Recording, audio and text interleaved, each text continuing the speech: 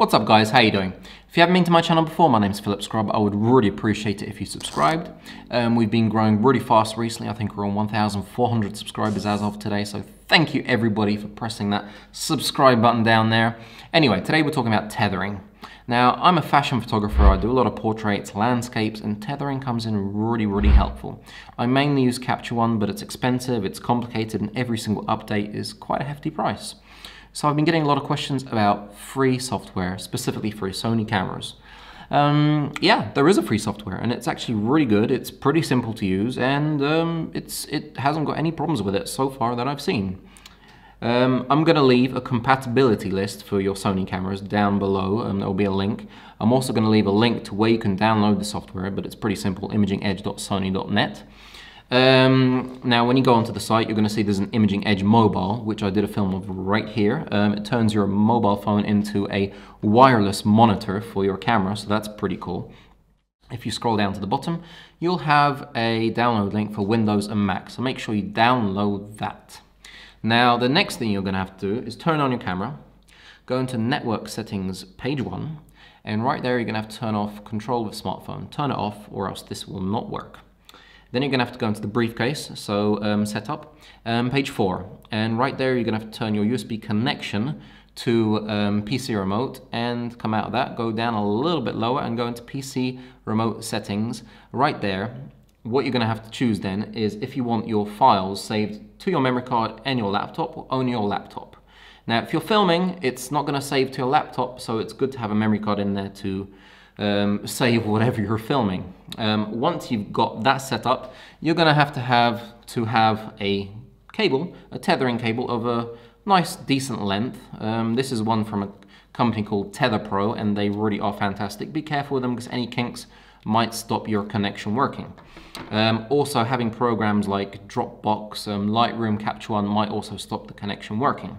So once you have all that done, make a folder, fresh empty folder on your computer, call it whatever you want. I've called mine Imaging Edge Desktop. And once you have that, we're going to take our little cable, we're going to connect it to our computer, connect the other end to our camera, and we're going to turn our camera on. And it's really that simple.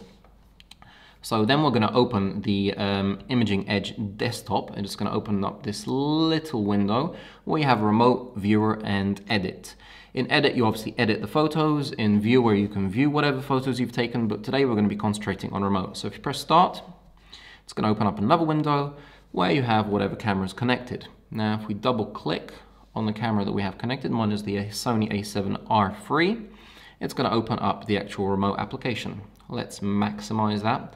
And that is what the interface looks like. It's pretty simple. I'm going to go into options really quick. You see this little box here, the focus box. I'll tell you what that's about right now. Go into settings.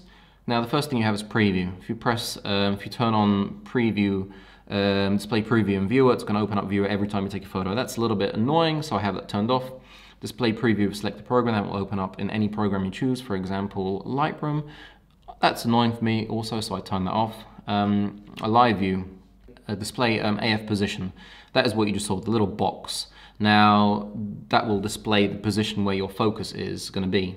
Enable touch focus, so you can move this little box around, and when you press AF up here, it will actually automatically focus in the position you've chosen. And bulb shooting, you can choose how long the bulb shooting is going to be. I don't use image transfer pairing or mode dial operation. So at the top you have viewer. If you press that, we'll open up viewer. Now let's start this little walkthrough. I'm going to try and be really quick with you guys. You can flip your image for any reason that you'd have, and it's really nice and quick. The next thing here is actually really fantastic. It's display overlay. Now if you press it, sorry, let's take a photo first. If you press it and choose the photo you've just taken, touch the little arrow there, and you're going to have, for example, transparency 50%, position and size, update overlay image automatically. Make sure you have that clicked on. Now watch what I can do. I'm just going to go away for 1 second, and I'm going to move the Eldochrome slider.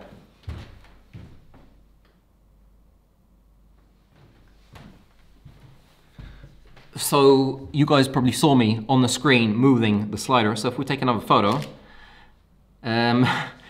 we have a new photo, and every time we take a photo, you'll see the old photo in like 50% or whatever you've set it transparency. And that is fantastic for stop motion photography. So that's an excellent setting. Now it's gonna have the little orange arrow for it to work. If we press it again and again, it will turn off so it's grayed out. The next one is your little display guide. So if we press it and we have the little orange arrow, we can actually move it, for example. So say I want that screw right in the middle and I always want it to be there and I don't want it to move. I'm gonna press it again and that is locked. So now it will not move and it will always be in the middle, so I know where it's meant to be. Right, let's turn that off. Now we have our display guides. If we press it, we've got like the rule of thirds. If we press the little arrow next to it, we can change from the rule of thirds to, for example, a tight grid with diagonals, and we can change the width of the line. So that's pretty cool. Right, now the view, if you press that, it's going to go into the live view display mode on your camera. So you're going to see what your camera normally sees. Now if we turn it off and gray it out, we're actually going to see what the camera settings are doing to your image. So I think that's very useful, and I think you should have that grayed out. The next one is live. If you press it, it just stops the live feed, so you've got that. So on the right hand side from that, we've got our battery percentage, and below it, the first tab is your shooting tab. Now you've got automatic exposure lock, flash exposure lock, automatic focus, which is just like pressing your shutter halfway down. If we press it, for example, it will automatic focus. If you press it on the background, it will focus on that. And if we press it back, it will focus once again on the Eldachrome slider. The next button is your shutter button, so if you press it, we're taking a photo.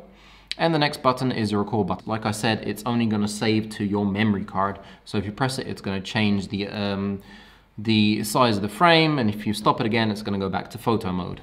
The next one is your interval shooting mode. So if you press this, make a folder, you can start capturing immediately. You can start capturing after a maximum of 23 hours and 59 minutes. To capture interval can be between 10 seconds or 180 minutes, so not like 2 seconds, 1 second capture interval, which is a little bit annoying. And you can also specify the number of images to capture or not. Below that, you've got what mode you're in, so normal, pixel shift mode, which will open up the pixel shift option, which means generally it takes 4 photos and it shifts them by 1 pixel each time, giving you very high resolution photos. And you can also do interval shooting on camera, so you can set it up on camera and have it shoot here. Below that, we have the main settings tab. You cannot change the mode here. You're actually going to have to go into your camera, turn it, and it will change it right there. But all the other settings here you can change, so you can go up in shutter speed, up and down, and f-stop, ISO, EV, and flash. The one below it is sub-settings, so it's just like pressing your FN button on your camera. It will give you a few options. Now, if you want this little focus to work, you can't be, for example, on any of the other focus options. You should really be on the expandable, flexible spot, and then you can put it into different areas and focus. And below it, we have automatic focus, manual focus, which is actually pretty cool, because say we want to focus perfectly on the Eldachrome, it's opening up a new little option here at the top, which is zoom. So if you press it once, it's going to go into 6.2 times zoom. If you press it again, it's going to go into 12.4 times zoom. And by changing the focus on the camera, you're going to see you can really pinpoint the focus on your screen, a really huge blow up. So that's pretty cool. Press it again and it will go out. Now if you press these little arrows, the 1 arrows will change focus slowly, 2 a little bit more, and 3 will change focus quite a lot, as you can see. If we go back into automatic focus and press AF, it will go back to the Eldachrome. There we go. Below it, you've got a histogram, just in case that needs to be kept an eye on. And below that, you've got the save settings, so you can choose where you're saving these files. And that is really it. It is really that simple, and you now, if you just buy a tethering cable, and there is a variety online to buy, you have a free setup of tethering, so you can go out somewhere. If you're taking fashion, you're taking portraits, you're with a client, you have a simple and easy way of setting up a tethering work ecosystem. Anyway, if you like my film, please give me a thumbs up. If you haven't already, please subscribe, and I'm gonna catch you on the next one.